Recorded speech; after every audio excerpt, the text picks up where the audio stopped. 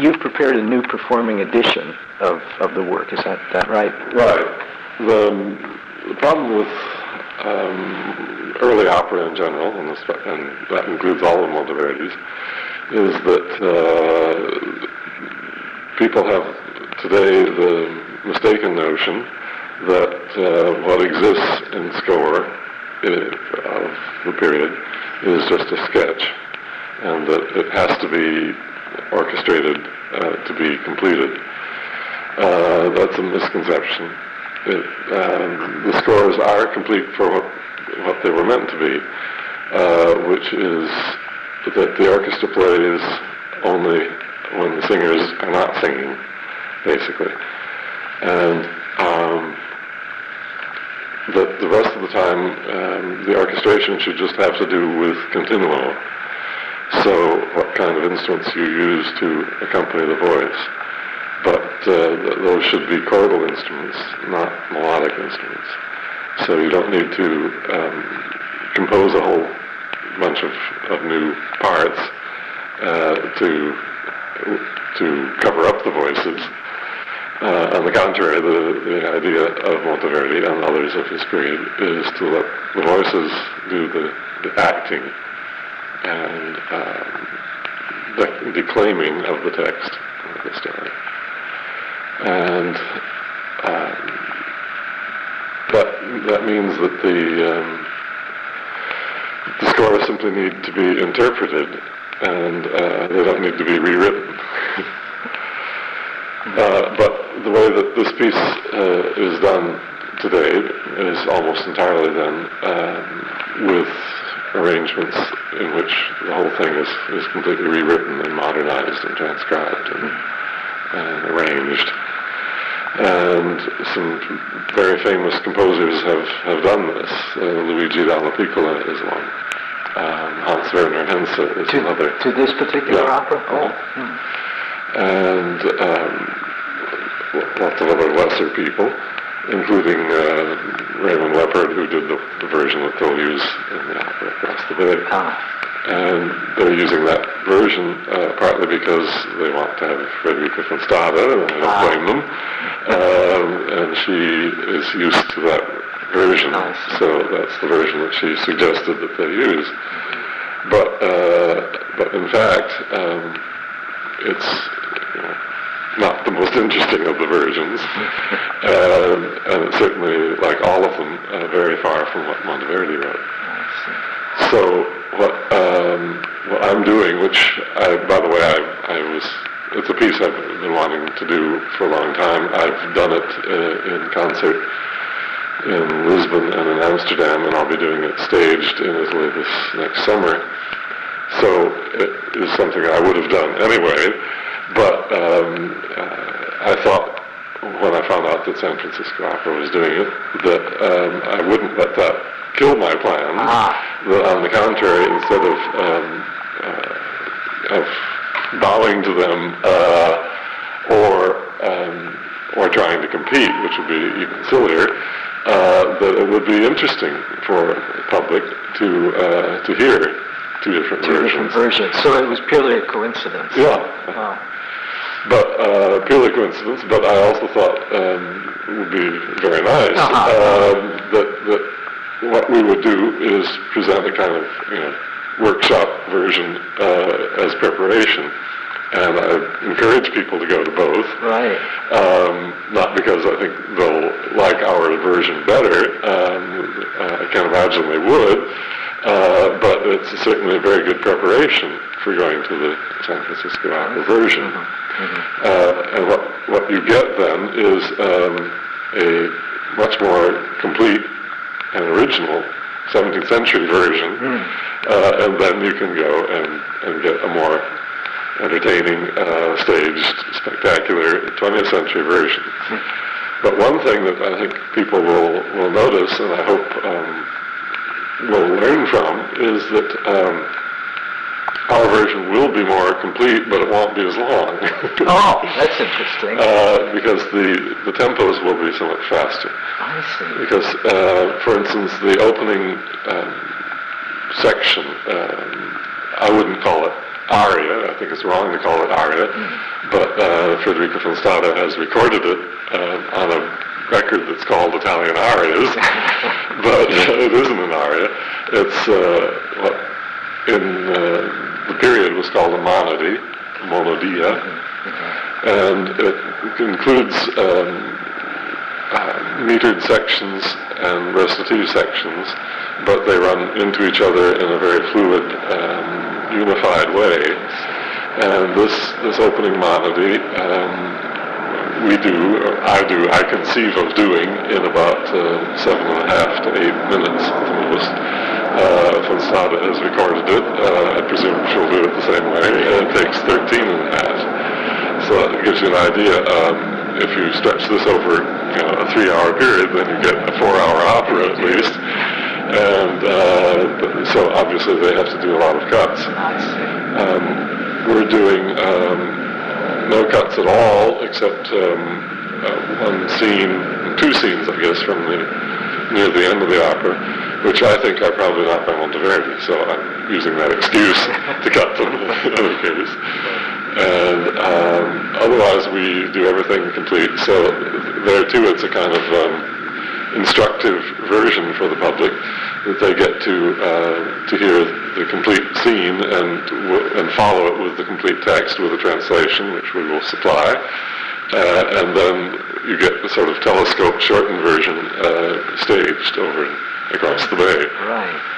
And it's useful also, I think, to have the complete text before you go and hear a shortened version, so you get a fuller version of the character of all the people who are involved. You get a more complete picture of Ulysses and Penelope. Of course, you get still more complete if you read Homer, but the complete packet I would recommend to everybody is that they read Homer, then come and hear our complete version, then go to San Francisco. A big assignment. Right. This opera is not quite as well known as, say, Orpheus or the Coronation of Pompeia. Was there a reason for the neglect, or? Yeah. First of all, it's not as spectacular a story. That is, Ulysses is about fidelity, Pompeia is about infidelity. So guess which is more popular in our century. And altogether, Pompeia is a more spectacular slice of history. But there are some wonderful things about Ulysses. Is that really the only reason? No, that's not the only reason. Another is that for a long time Ulysses was thought to be perhaps not by Monteverdi. Oh, I see. And whereas Pompeia was accepted without question. Right. Now the tide has changed completely, and in fact reversed, so that I'm beginning to think.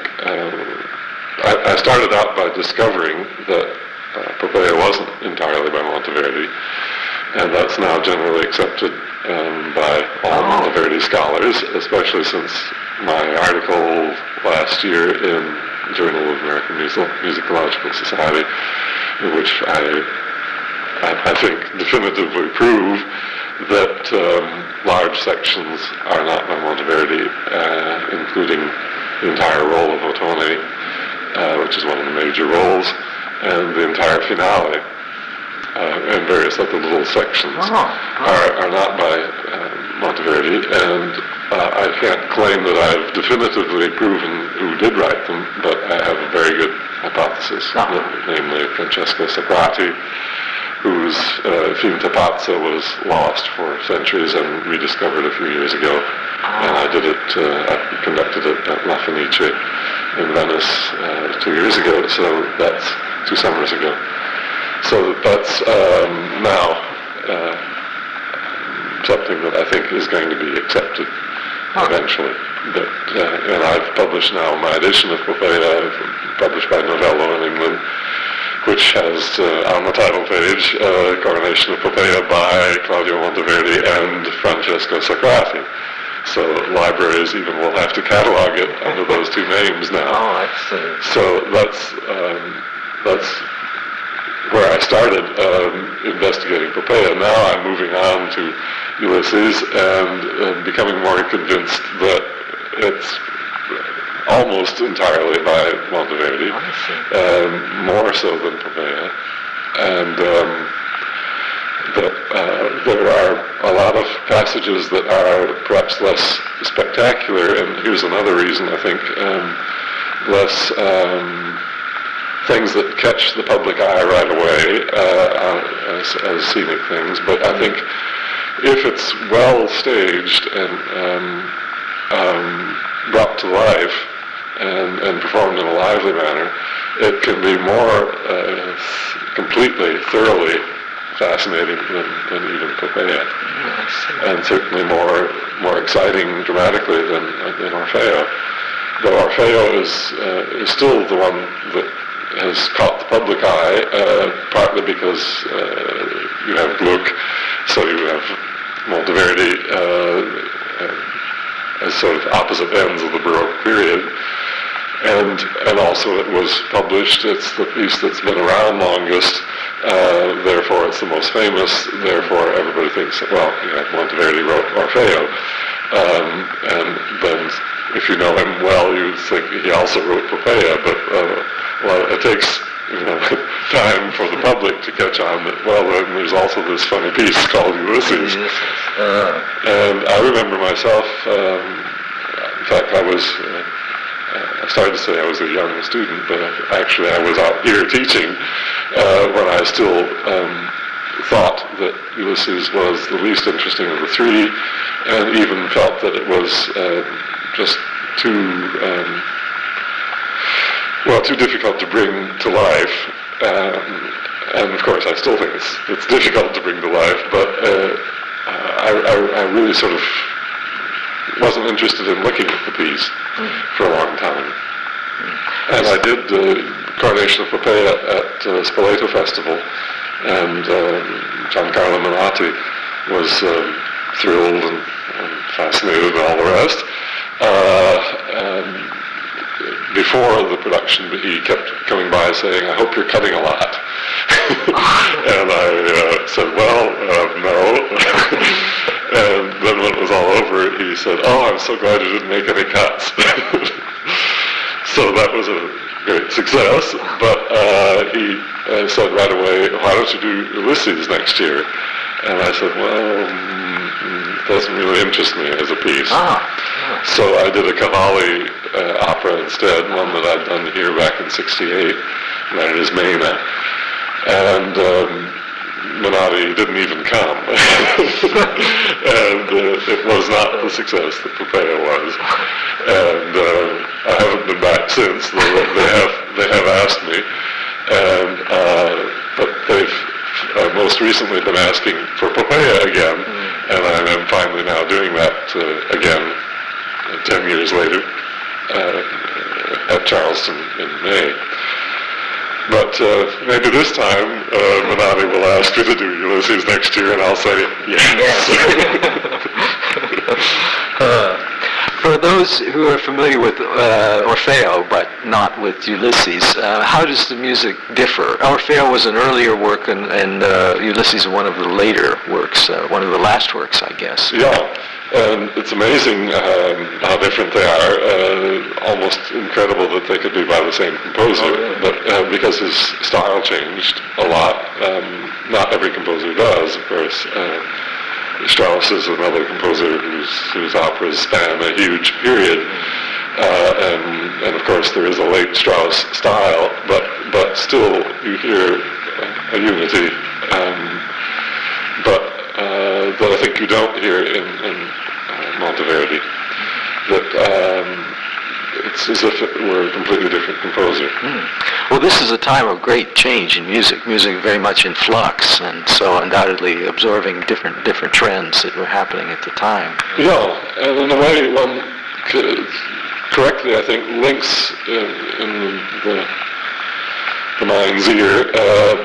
Orfeo was basically the 16th century. It's the kind of climax of the 16th century, though it was written in the 17th.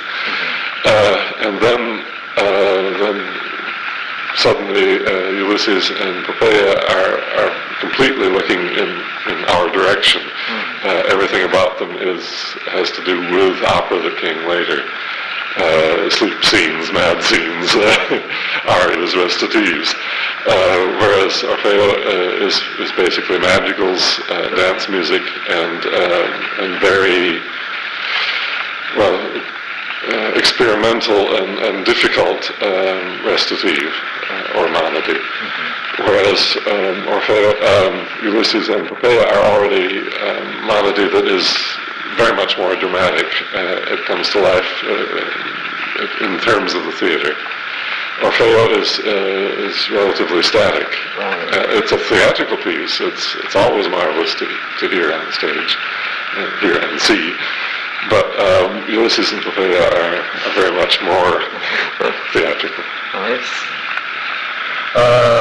Let's see. What was the original orchestra? It contained just mostly strings. Yes, Orfeo is again 16th century in the richness and variety of the instruments that are used.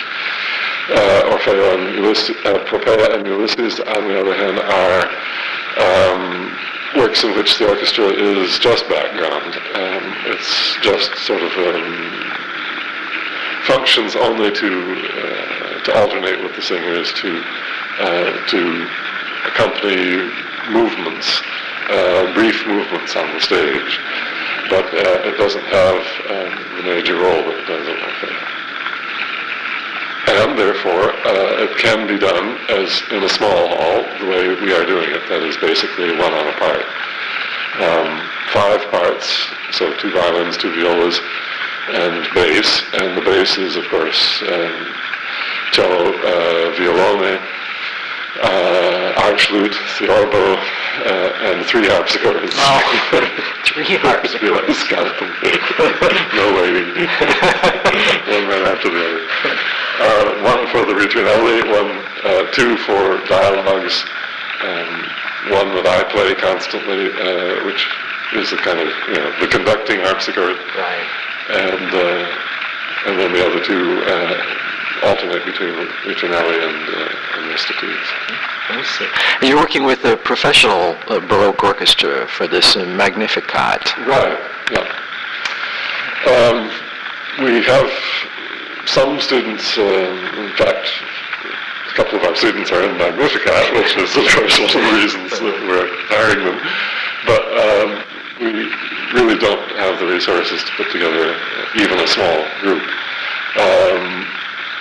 And I don't know that we ever will. We're not that kind of department. Though lots, as you probably know, lots of performing does go on in the department here at Berkeley. Fortunately, I wouldn't have stayed here so long if it didn't. But another nice thing about the Berkeley department is that it is, by tradition and by practice currently, flexible enough to include this kind of collaboration between professionals, semi-professionals, local people, and students. So the production is, I'd say, by a slim majority, students, but it also includes then professionals such as Magnificat and such as some of the principal roles. And the 2 principal roles are also half and half. Ulysses is a student, Stephen Rumpf, who sang Pelleas very beautifully last year. Yes, right. And Penelope is Linda Childs, a black girl from Oakland who's sung around a little, but is not exactly famous. But I think it's nice that I have a chance to show what she can do too in a context which she wouldn't find in most cities, and certainly wouldn't find normally in Oakland, except that the university's here. And so